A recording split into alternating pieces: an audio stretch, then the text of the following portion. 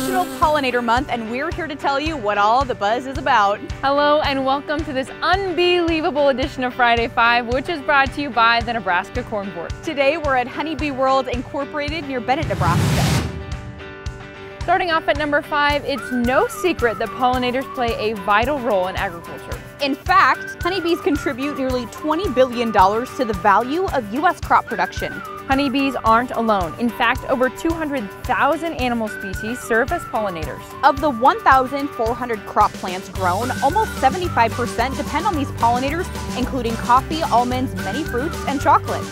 The California almond industry alone requires 1.8 million colonies of honeybees in order to adequately pollinate nearly 1 million acres of almond trees. Number 4 on the countdown, pollinators are important, but they're also facing some serious challenges.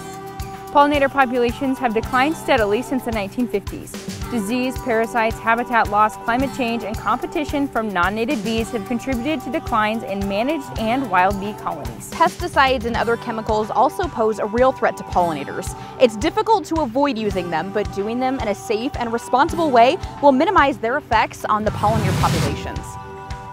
Number 3, pollinator populations may be facing challenges, but there are some ways that you can help. If you want to take your pollinator garden to the next level, you can participate in the Million Pollinator Garden Challenge.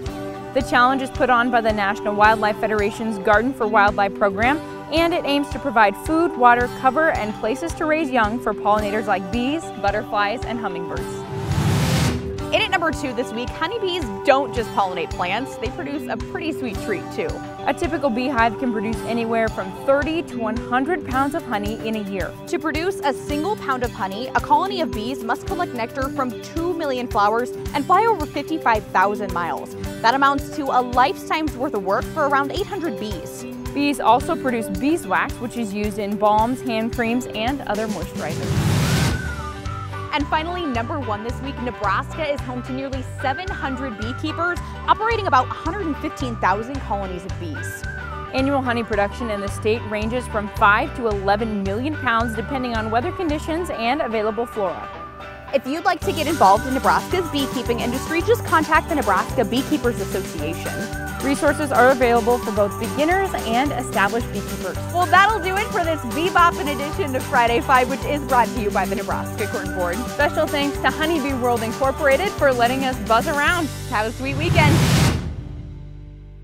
This is Mike. Mike likes his car. Mike likes to save money. And Mike likes to breathe. So Mike fills up with E15 with 15% American ethanol. The clean octane in E15 gives Mike the performance he wants from his engine and the clean air he wants for his family. Better yet, E15 costs less at the pump. Higher octane, cleaner air, lower cost. E15 sure gives Mike a lot to like. Discover E15 with American ethanol.